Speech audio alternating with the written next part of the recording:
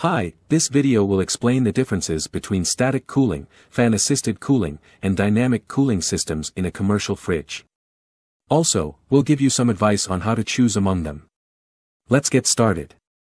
The static cooling system, also known as the direct cooling system, employs an internal skin evaporator placed inside the enclosed foaming body to cool the interior cabinet efficiently.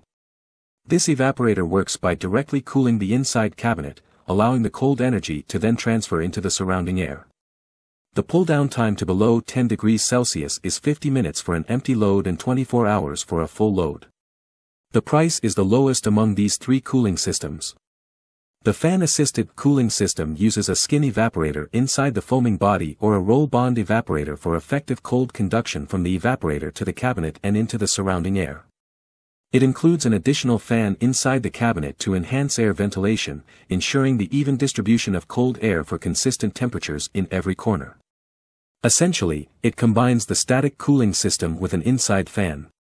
The pull-down time to below 10 degrees Celsius is 40 minutes for an empty load and 24 hours for a full load. The price is moderately higher than static cooling, approximately $10 more. The dynamic cooling system, also referred to as the ventilating cooling system or fan cooling system, incorporates a fin evaporator and an inside fan to directly distribute the cold energy from the evaporator to the interior cabinet. The fin evaporator is accessible and installed inside the cabinet, positioned behind the cover of the inside fan.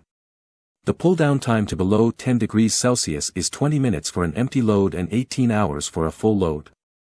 The price is the highest among these three cooling systems, about $50 higher than static cooling. When it comes to selecting a cooling system, there are several factors to consider. One important factor is the ambient temperature.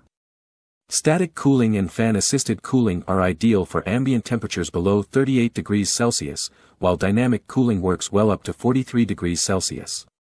Additionally, special requirements should be taken into account, such as frequent door openings throughout the day or the need for lower temperatures inside the cabinet. Here's a summary highlighting the key differences among the three cooling systems for your reference. That's all the content for this video. Thank you for watching.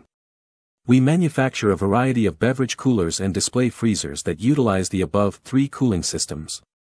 You can tell us your specific needs for your commercial fridges and we'll figure out the best options for you. As always, we appreciate your support for Procool. Contact us now for more details.